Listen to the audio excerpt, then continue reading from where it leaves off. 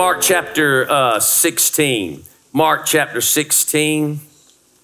Y'all, are you having an expectation for the word today? Yes. Amen. You know, preaching is going to happen. How it impacts you is determined on your expectation. Amen. And so I encourage you, when we come through verses you've heard before, say, something must be spoken today that I haven't heard yet. Amen.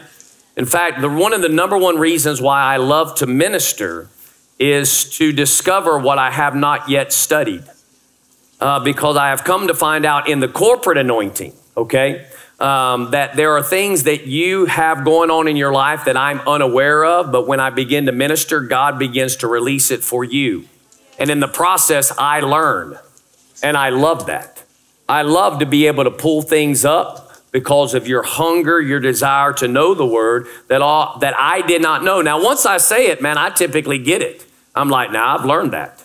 Man, and I'll be able to say that again, communicate that again. God will pull that up to my remembrance again. But initially in the study, it wasn't there. It wasn't there. Amen. And God's not obligated to tell me everything that you need to hear before you get here. In fact, today at 9:50, I didn't have a scripture down. In fact, when I did a leadership lesson with the worship team today, I said, let me show you my sermon. I showed them a blank piece of paper. Now, why do I say that? Many times I have scripture long in advance. But at the end of the day, this is not my church. This is the one Jesus is building.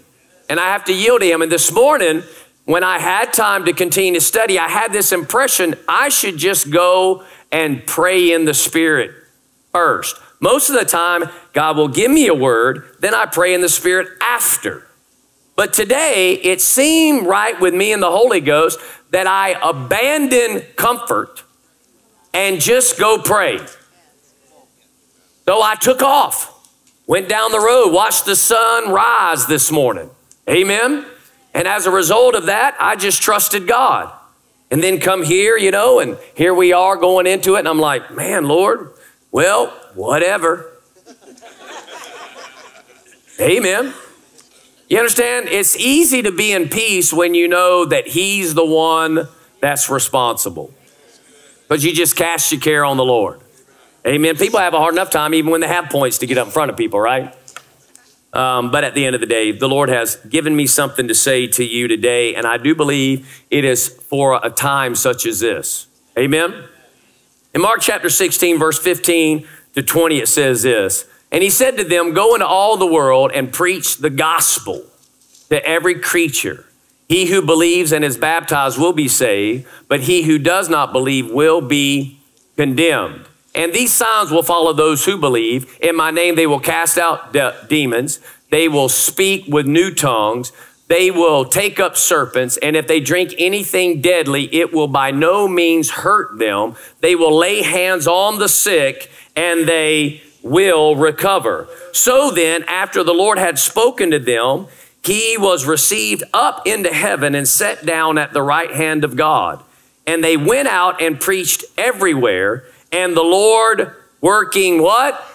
Working what? With them and confirming the word through the accompanying signs. What signs are we talking about? That they would cast out devils. They would speak with new tongues. If they took up any deadly serpents or drink any deadly thing, it would by no means hurt them. They would lay hands on the sick and they would recover. Amen? These signs were accompanying them. Now, the question, though, that we need to ask, because it is an assumed thought process, and we have learned here at Anchor Faith Church that is an assumption. But before I get to that thing, I want to go back to verse 18, or actually verse 17. It says, and these signs will follow those who believe. Let me ask this question. Are you a believer? Yes. Then if you are a believer, these signs should follow you, which tells me these signs did not disappear after the original apostles. So that teaching is in error.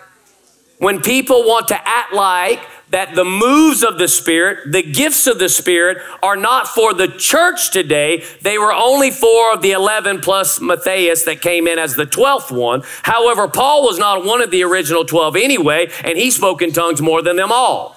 But then there were tons of prophets that were actually mentioned in the book of Acts that were not part of the original 12 that had the ability to flow in the gifts of the Spirit, to the point that even Agabus tied up and prophesied about a word of wisdom of what would take place to Paul when he got to Jerusalem. Not to mention that Paul's letter to the Corinthian church was on the subject of the gifts of the Spirit, of which all the saints were functioning in it in such a way that Paul had to bring it back in order. Are you hearing me? So, are you a believer? Yes. Then these things are for today, because the church is still alive today. Yes. I said the church is still alive today. Yes. The church is still alive today. Now, why do I stress this? Because we take verse 15 to preach the gospel as if it's only a word and not a demonstration. Because if you accept, or if you do not expect the signs to accompany, then you aren't looking for them to accompany. All you are doing is releasing a word. God never intended us to go preach the gospel without a demonstration. At least having access. Now, what I'm not saying is that every time you preach the gospel that you have to have a demonstration. I'm not saying that, because Jesus himself preached some things without demonstrations. Now, why did he do that? Because they wanted just the demonstrations. So there are people that God knows that he is not there to give them a demonstration. He's there to give them the word, because they need the word to change their life. They're looking for the wrong thing. But for some, they need the accompanying demonstration that helps them believe, so that they can come into the kingdom, and God has equipped us to do this. Can I get a better amen than that? He has equipped us to do this. We need to have a daily expectation of the supernatural. Daily. I said a daily expectation of the supernatural. That there's not a place in life or that we could encounter in any 24-hour period that God could not allow an accompanied sign. In fact, if God is working with you, then you could have an expectation of an accompanying sign. Because here's the thing, God is not sending you out without him. So if you're going out without him, then you might want to get out of his field. And we'll get to that here in a minute. But verse 15, the problem is, it says, go into all the world and preach the, not a gospel, but the gospel.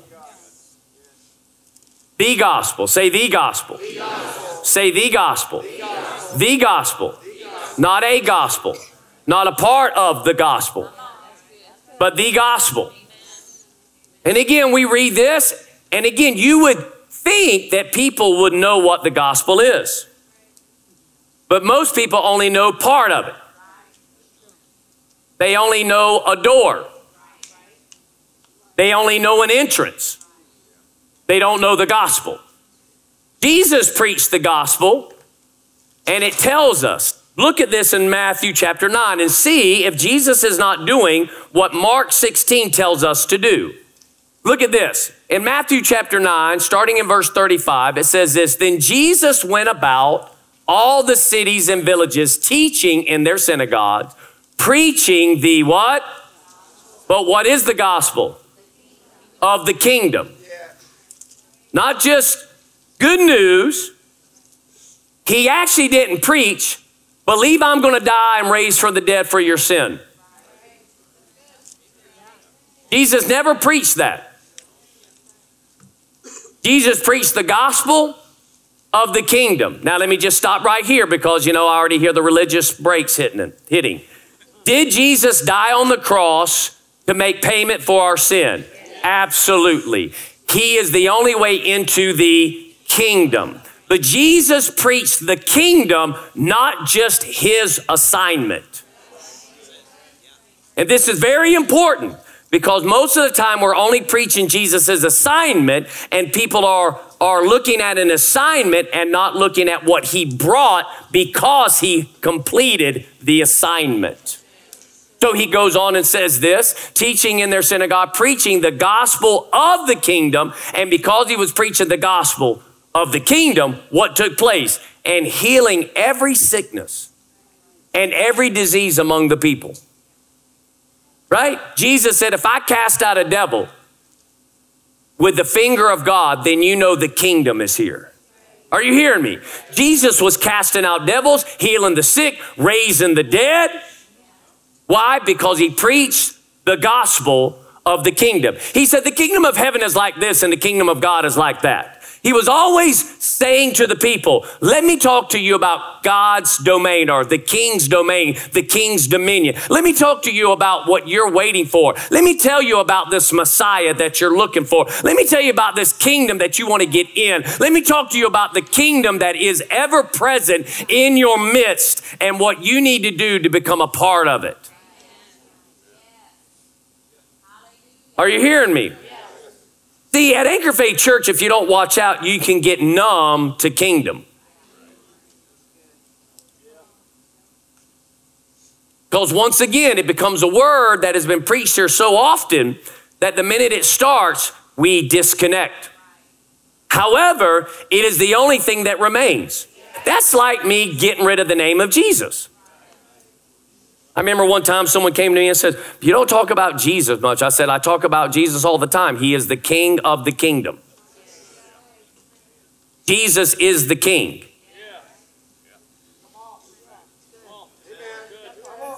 Now, why is that? Because everyone loves Savior Jesus. But Lord Jesus is a whole nother ballgame.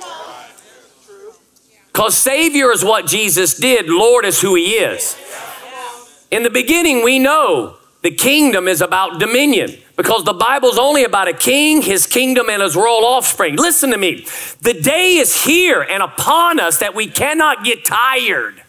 And not everyone knows the gospel like you know the gospel. And it's very important for you to be able to recite it and know it and articulate it in a way that when you're around people, you can begin to divulge the kingdom, because it's the kingdom that transforms and changes people's lives. And it's the kingdom that Jesus is bringing back in the first place. Are you hearing me? So Jesus says, verse 36, but when he saw the multitude, he was moved with compassion for them, because they were weary and scattered like sheep without a shepherd. And he says to his disciples, the harvest is what? Plentiful, but the laborers are, what are they? Therefore, pray the Lord of the harvest to send out laborers into his harvest. So the laborers are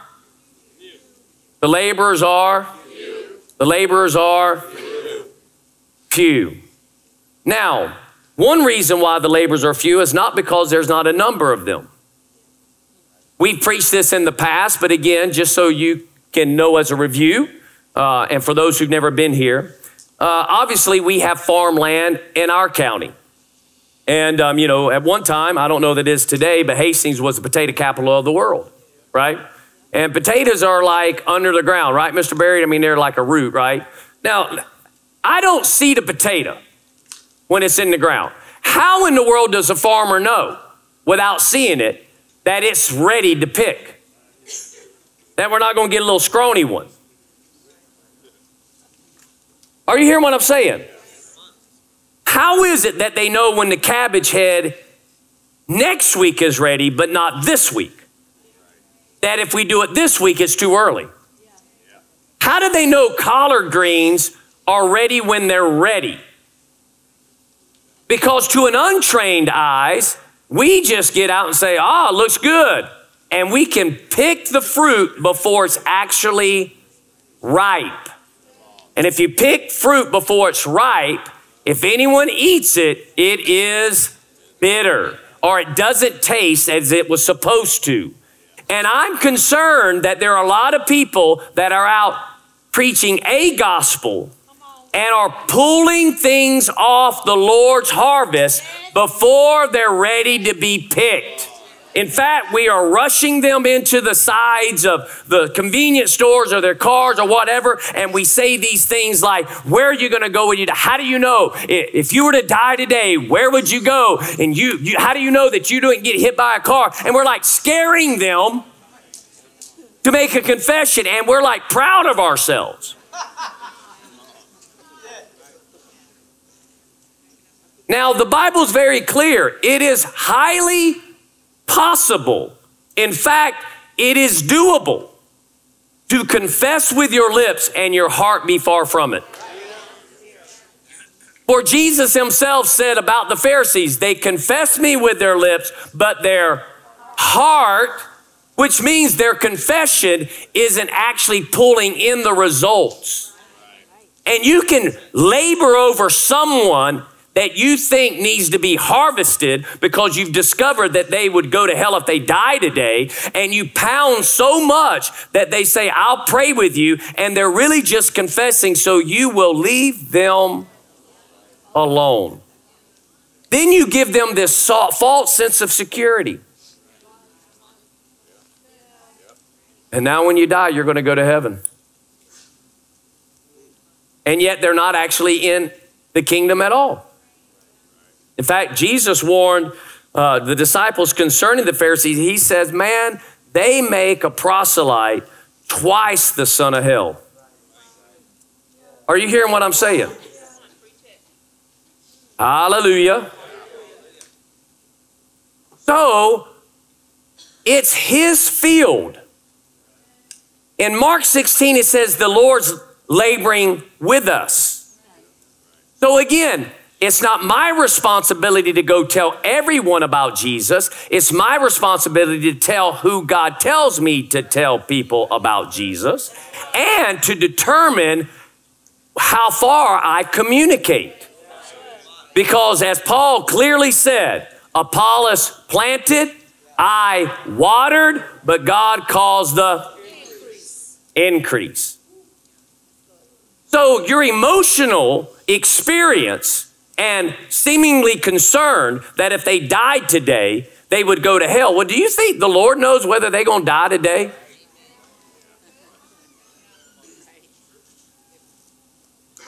I mean, we put pressure on people that even God doesn't put pressure on. I mean, seriously, how many times has the Lord kept you? That you could look back in your life of sin and you're like, man, but God, I should be dead. But God, he was merciful. I mean, he wasn't like, bro, you better accept me now. No, he's the Lord of the. He's like, man, if I didn't step in here, they'd be dead today. But instead, I did because I'm merciful, and I got a laborer coming. I got one that's actually going to be able to speak to their heart, chip away at this heart of stone, water a little bit, plant a little bit, because I know it's going to be on this day. We don't have to pressure. We just have to represent the kingdom. And here's the thing. When you understand the gospel is about the kingdom, then there's no more pressure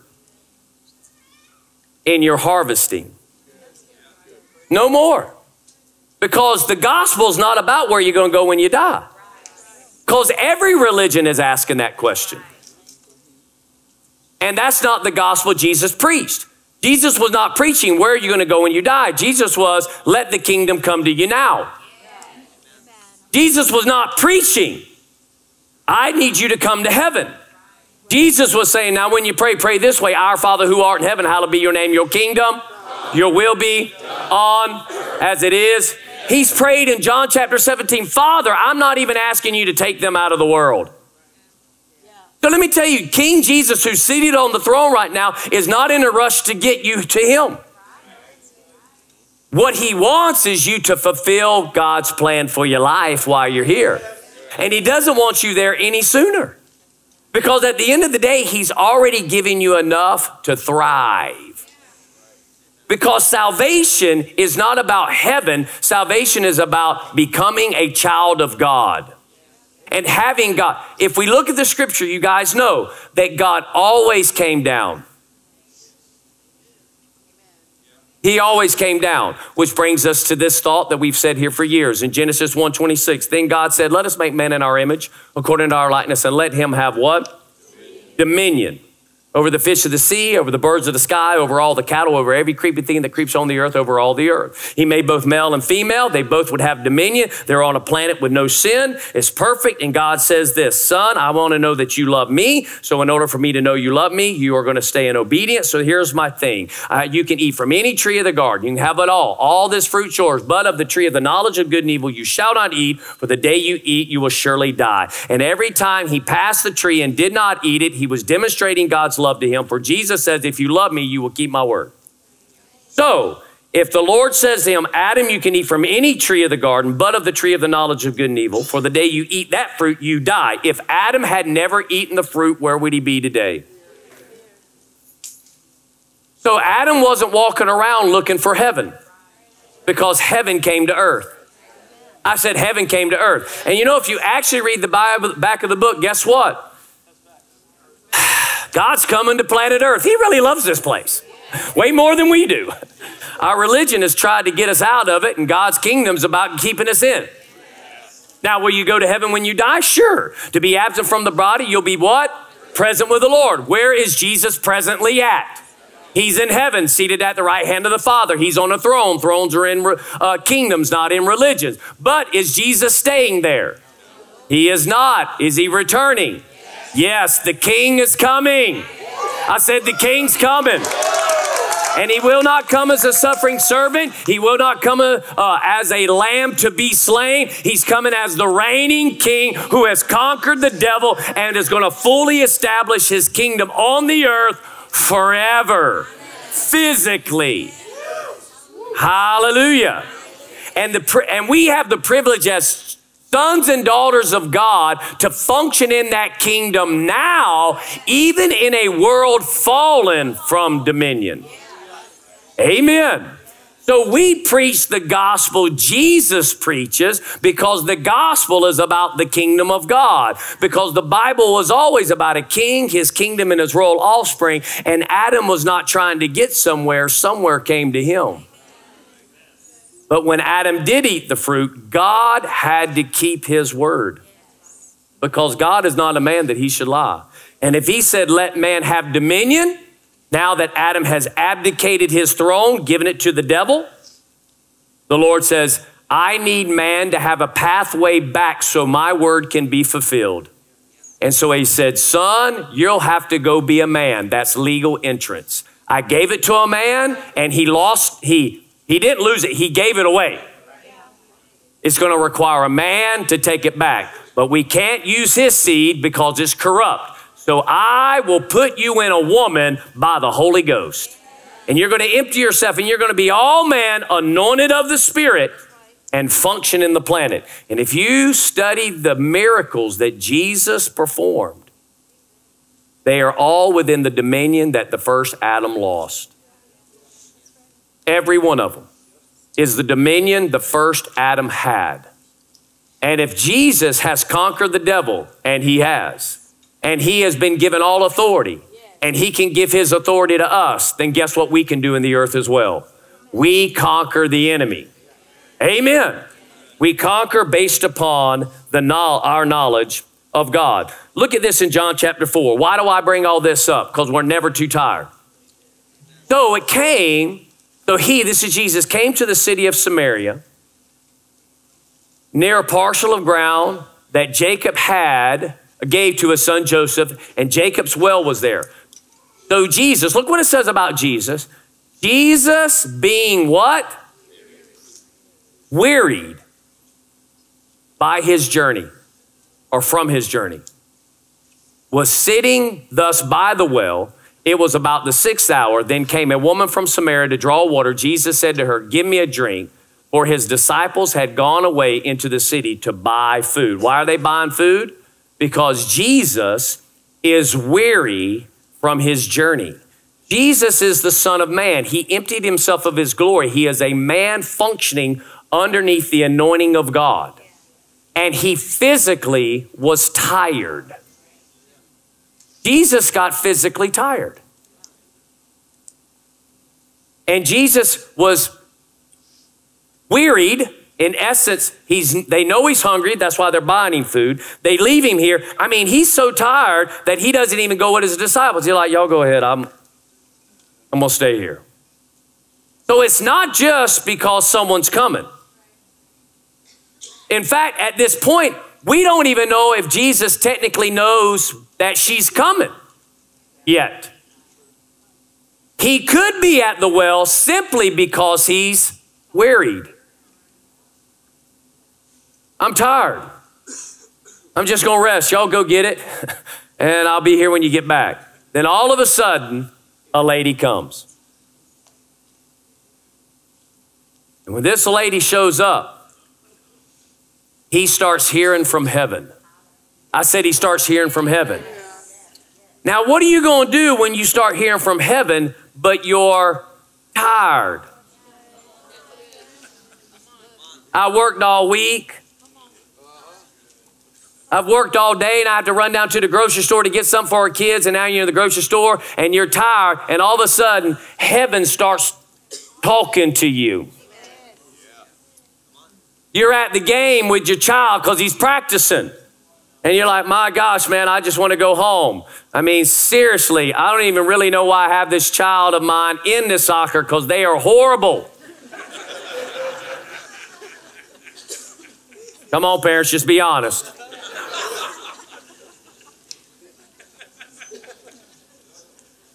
You'll get it next week. You're encouraging them, right? Maybe you should take piano. Anyway, the point is you're investing in your child there, and all of a sudden there's another parent.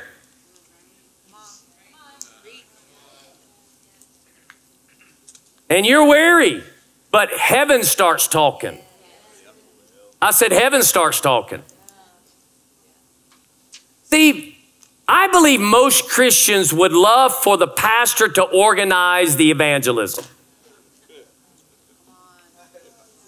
Because then you're only going to be evangelistic when we have the event.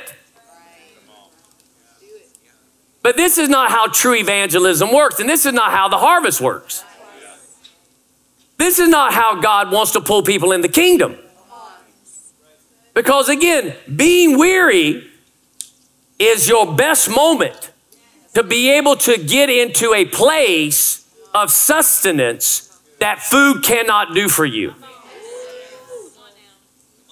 The problem is, if you would take serious laboring in the harvest, you would find yourself coming out of weariness.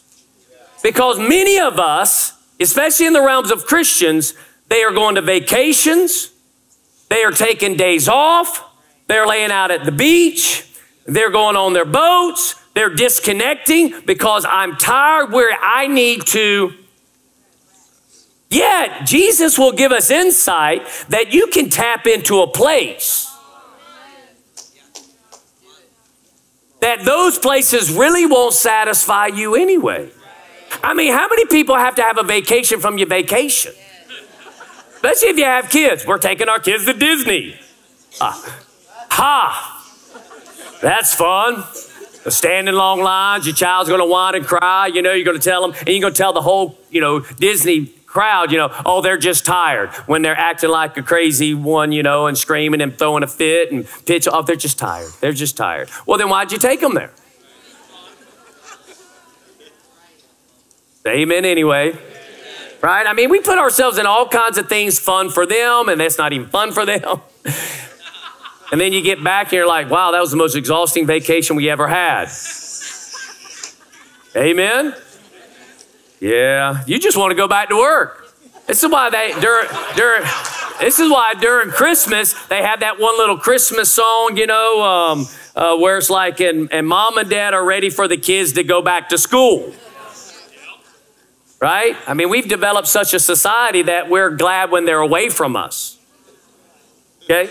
Yet these are the times we're supposed to be refreshed. Well, there's only one place that you can get refreshed.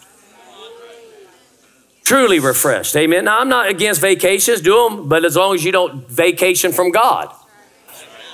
I do more with God on vacation than I do when I'm even here. Because then I don't have other people pulling on me. Are you hearing me? So again, he's tired, wearied, but here comes a woman and heaven starts talking to him and he says, would you give me something to drink? Now, this is controversial right out the gate, people. As you know, this context of scripture, she's like, wait a minute, you're a Jew, I'm a Samaritan, you don't even talk to me. You guys are prejudiced, right? You're racist. Y'all don't talk to me. I mean, here you are going to carry on. Not only am I a Samaritan, I'm a woman.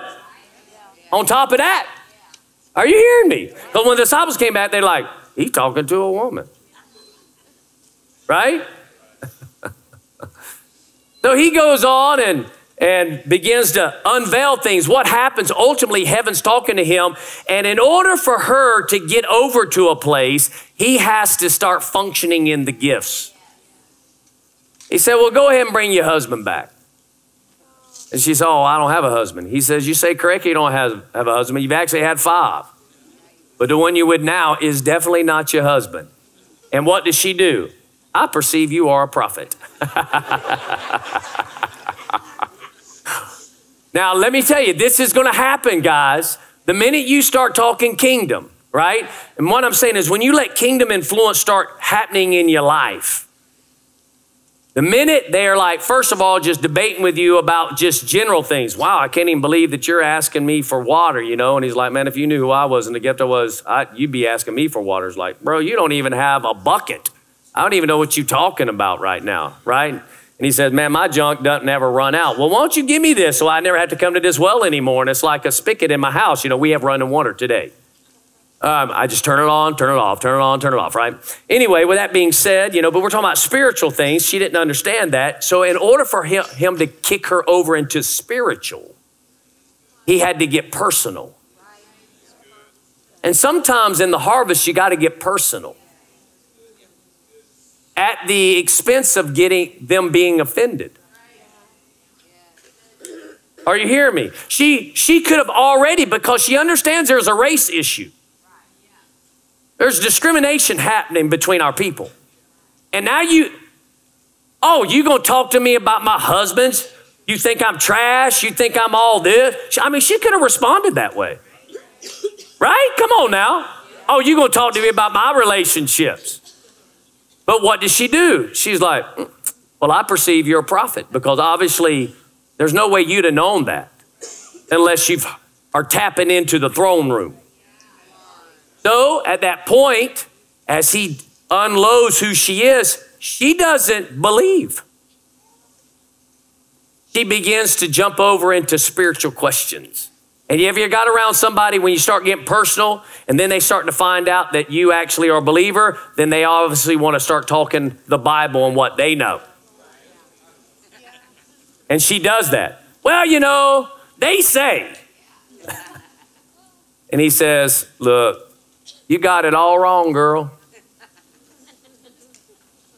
Salvation comes from us, but you got to understand there's coming a day when he is seeking those who will worship him in spirit and in truth.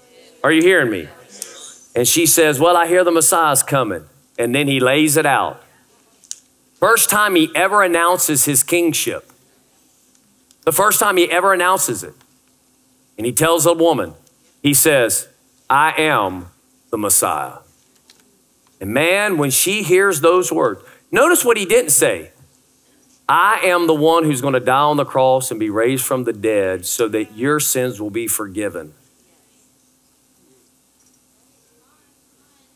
What he says is, I am the Messiah. The Messiah is the Hebrew word that the Greek equivalent is the Christ. Christ is not last name. Messiah is not last name. Both of those are titles. And they literally mean the king. And when I say literally, they mean the anointed one in his anointing. Okay? But what is that?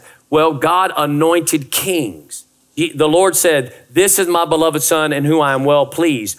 Jesus said, the Spirit of the Lord is upon me, for he has what? anointed me. So when the Father opened up heaven and the Holy Spirit came upon Jesus, that was his coordination. That was his crowning. That was his anointing as king of the earth.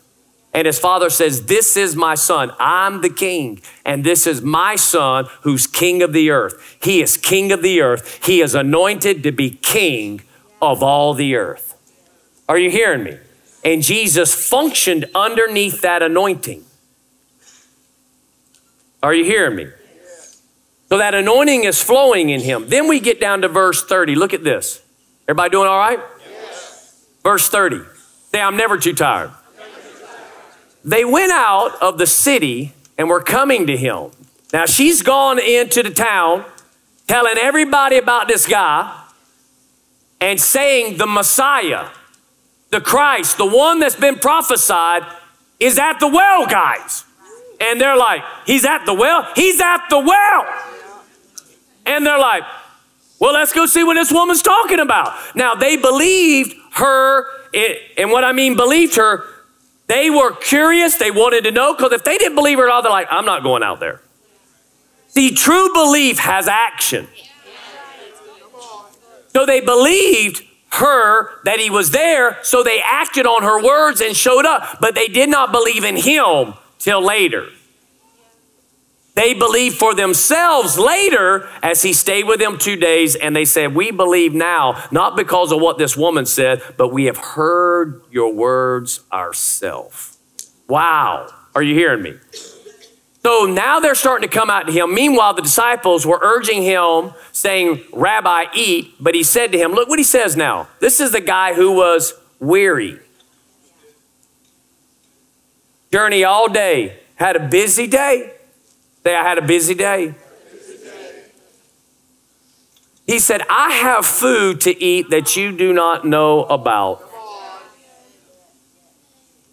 So the disciples were saying to one another, no one brought him anything to eat, did he?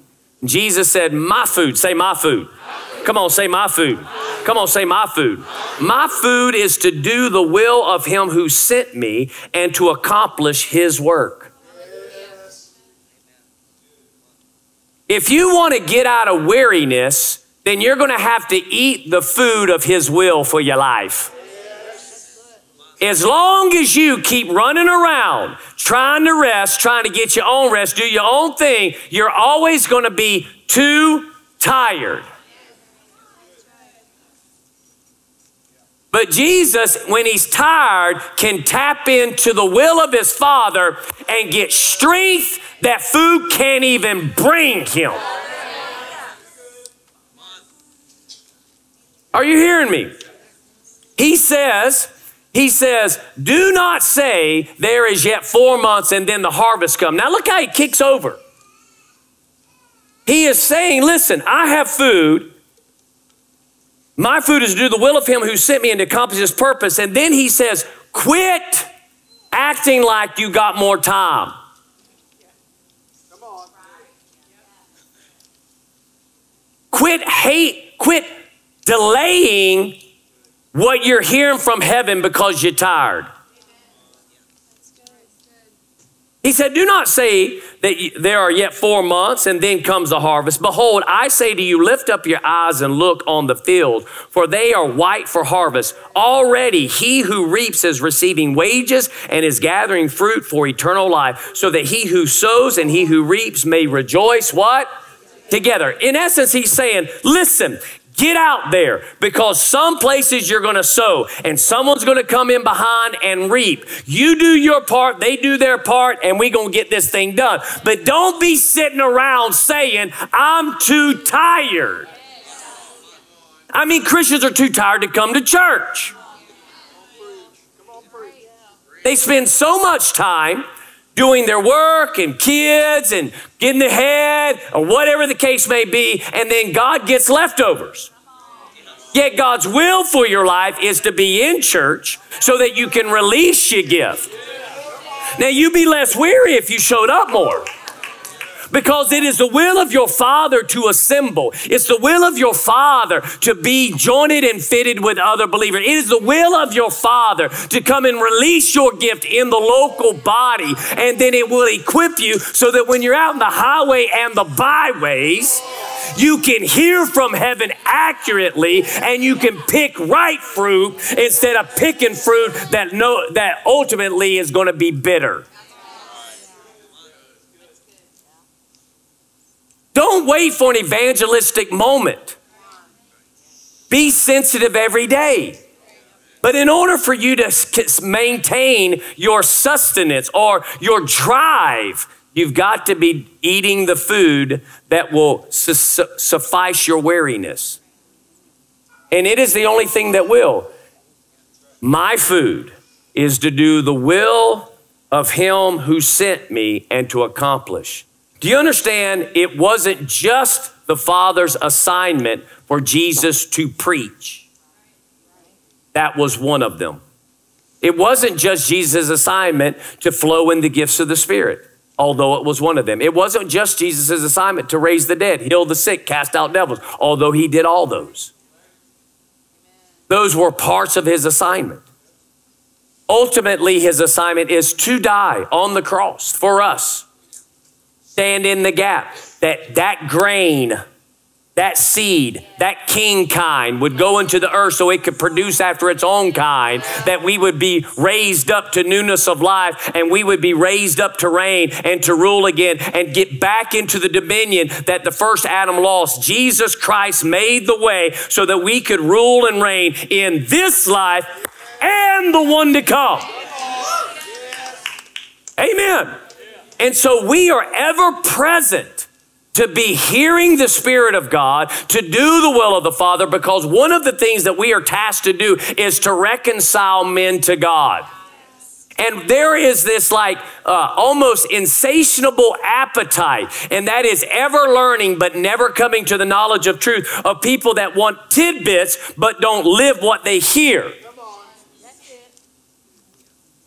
They don't want to or if they are evangelizing, they are evangelizing in fear and not in love. Because it is the kindness of God that draws men to repentance, not scaring the hell out of them. Are you hearing me? Now, with that being said, he goes on and says in verse 37, for in this case, the saying is true. One sows, another reaps. I send you to reap that for which you have not labored, others have labored, and you have entered into their labor. Do you understand? There is a season that is upon us that is allowing us to reap quicker because of all who have gone before as laborers. But if we are so consumed with our life,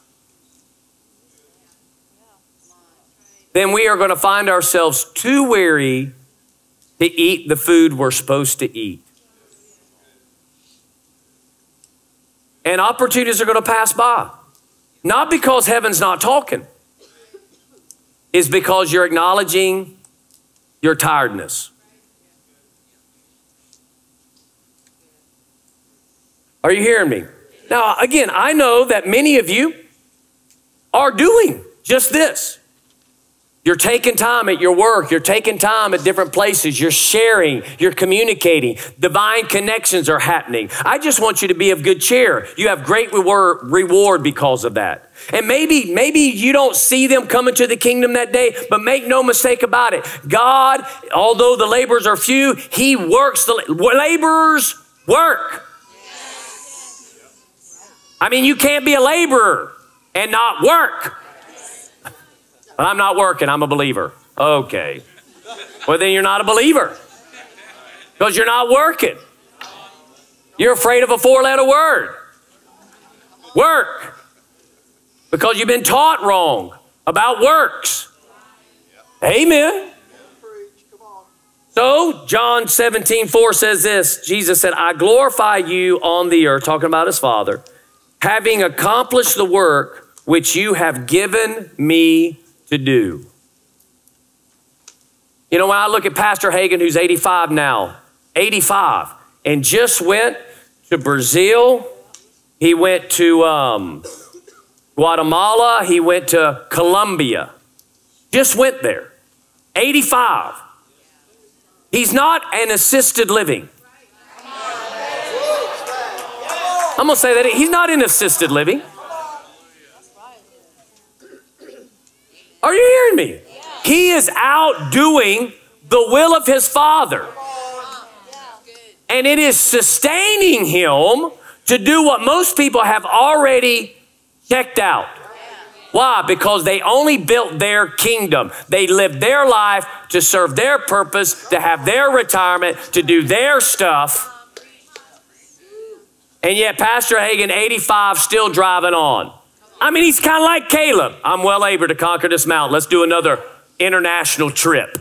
Hallelujah. Amen. That should inspire you. That should give you passion. You understand? Don't look at the ones who are tired and quitting. Look at the ones that are saying, my food is to do the will of my Father who sent me. I will not leave this earth with carrying something. I'm going to do everything he's asked me to do. 1, 2, 3. Yeah. 1, 2, 3. Yeah. 1, 2, 3. Yeah. Let's finish the course, because there's too many people out there that need what you carry. They need it. So don't ever let yourself say, I'm too tired, when heaven's talking. Are you hearing me? 2 Timothy chapter 2 verse 6 says this: the hard-working farmer ought to be the what? First to receive his share of the crops. You know what's crazy? In churches today, if you don't watch out, they are just trying to eliminate older generation anyway, which is not the Church of Jesus Christ, because the Church of Jesus Christ is multicultural or multi-ethnic or of every nation. You know, no, we shouldn't look the same. Everybody shouldn't be looking the same. There is nowhere in Scripture where you will find that there's a black church or a white church or a Hispanic church. That doesn't exist in the kingdom. It's every tongue and tribe. That's what it looks like. But you know what else? It's multi-generational. It's multi-generational. And in its maturing, the younger are seeking the wisdom of the older, and the older are empowering the younger because of their energy. But you know, in most churches, like, oh, they're old, we don't even want them around. I mean, there's been whole church movements where they get rid of older people on the platform and only want younger people on it. Why is that? Why have we become so segregated in our thinking? Well, it's because a lot of the older ones are tired of working. And they've taken their workplace into the church. Well, you know, I've served with the children's, 15 years. I think I'm going to retire now. Well, what are you going to do? Well, I'm just going to sit in service. So God put all that in you to deploy, and now you're going to sit around. You're not going to invest in another generation. Hallelujah. Amen. I've determined as I get older, I'm going to get better. I mean, if the Lord tarries another 30 years, you better watch out and see what I look like at 84. I'm telling you, I'm going to be a runner. I'm going to be like rocking this thing, man. I'm going to keep the suit strong. Amen. Now, you may be 30 and benching more than me on the weights, but at the end of the day, you're going to wish you could do what I do at 84. Are you hearing me? I'm telling you right now, I am strong in the Lord and the power of his might, and I'm not being pushed out. I got too much to bring. I got too much to carry. I got too much to do, but I'm not going to do it alone. We're not here to do it alone. We're here to raise up. I mean, I don't despise your youthfulness. Do not despise my gray hair. I mean, let's accomplish something. Let's do something together. Let's go change and evangelize the world. Let's not get so tired and bring in our corporate America in how we do church. Let's do church Jesus's way. Because I can guarantee you this promise here in Galatians 6, and we'll close with this one. In Galatians chapter 6, starting in verse 9. Do not lose heart in doing good, for in due time we will reap if we do not grow weary. So then, while we have opportunity, say, I have opportunity. You know how you know you have opportunity? Because you're breathing. You're breathing right now. You're breathing right now. So then, while we have opportunity, let us do good to all people, and especially to those, and especially, say especially, to those who are of the household of the faith. Now, this verse is really, these two verses are really important that I want to close on today is this. Number one, don't lose heart. Because when it comes to ministry, when you're in the season between sowing and reaping of different things, even in vision, even in the accomplishment of the will of God for your life, you're going to get in seasons where things are going to come against you, attack. There's going to be certain things, and those things are there to press you, to put pressure on you, to try to get you tired, to try to get you to carry the load yourself, to become absorbed only with yourself and not others. And it's in those moments that you have to be the most intentional of staying good. Not retaliating, not seeking revenge, not trying to make sure that everybody understands about you. What you do is, you know what? I'm just going to seek the will of my Father. I'm going to do it. I'm going to keep doing what I've always been doing because God has always been faithful, and this too shall pass, and I'll overcome this too, and I'll get through this trial as well, and I'll come through this valley of the shadow of death. I'm going to get to the other side. We're going to get to where we need to be because there's too many lives at stake. There's too many people that need to be changed. It's too important that I bring my supply. And the opportunity is here because I'm breathing. Which means I will not let my age dictate my performance. I'm not going to buy the lie. I will be sufficient, efficient, and perform at high capacity all my life. So I do not let the thoughts creep in. You're getting older. That's a moot point. That's irrelevant. Because I can thrive as long as I'm on purpose. Are you hearing me? Because, you know, some of you wake up a little slower. Now, I can say this because we've been here 20 years, and I can look at y'all. Some of y'all been around for a while. Right? And at the end of the day, you got to go. You got to keep moving. You got to keep doing something. You got to keep performing. Because, again, when I was 34 and started the church, I was actually in worse shape than I am now.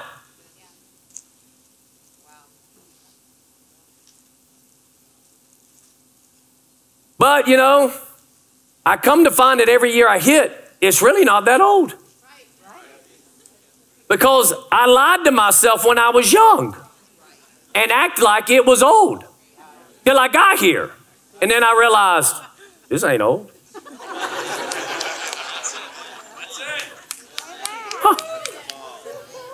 Are you hearing me? Now, why do I say that? Because then I wouldn't have been so silly when I was young. Because when I was young, I was silly.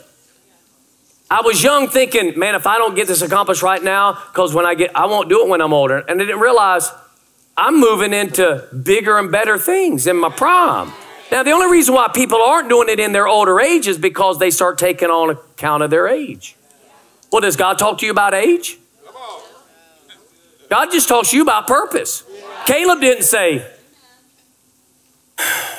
I wish somebody would take that mountain for me because, you know, I should have been in here when I was 40. And when I was 40, bro, I mean, I was like tip top. I was rocking this deal. But now, you know, I had to hang out in the wilderness for 40 years with all of you people. Now I'm 80, and now we've been fighting for 5 years, right? Because I had to help train all you guys. And now here I am, 85, you know. I would love to get a retirement home, and I need some help.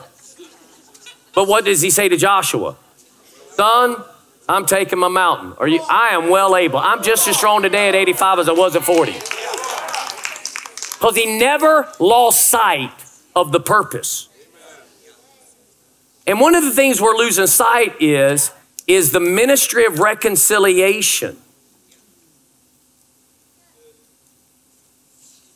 that there's going to be a lot of times in your day-to-day when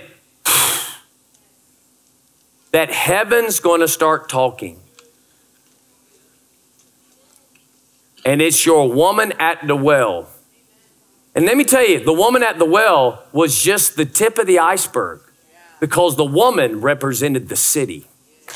Even though she was not a city official, even though she was not someone of renown, but she was the encounter that heaven wanted Jesus to speak to in the day he was weary. And remind, don't grow weary in your well-doing, son. Because if you'll talk to this woman what I'm fixing to tell you that's going on in her life, then we can win that city. But notice what it cost him. A couple of days.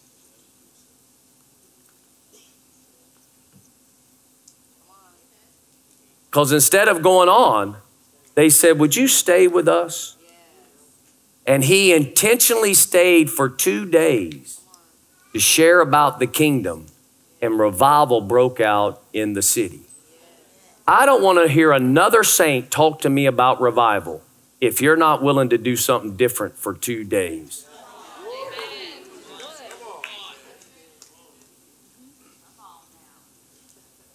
Nobody's serious about harvest because we got to click our little clock, come in, click in. You don't do it here. I understand that. I'm preaching online now. You click in, click out. You want your little time frame, you know.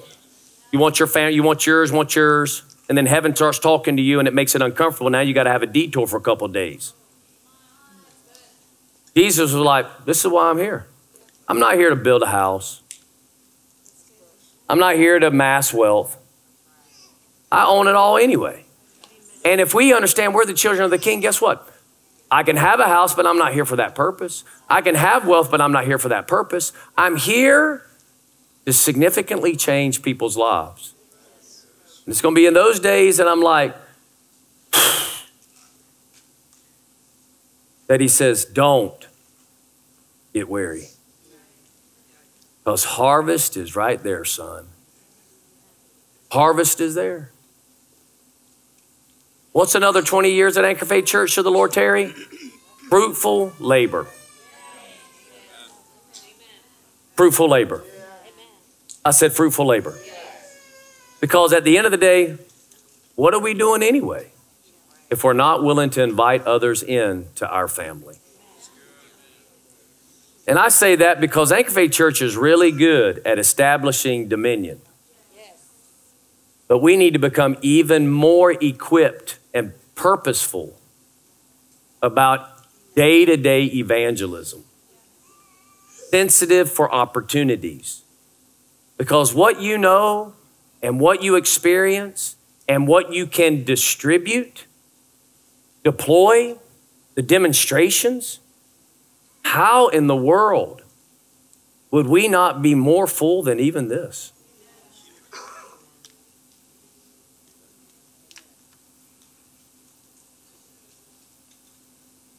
So I'm glad you're taking all your kids to the parks and playing all the sports. Because there's a world of people out there that need what you need.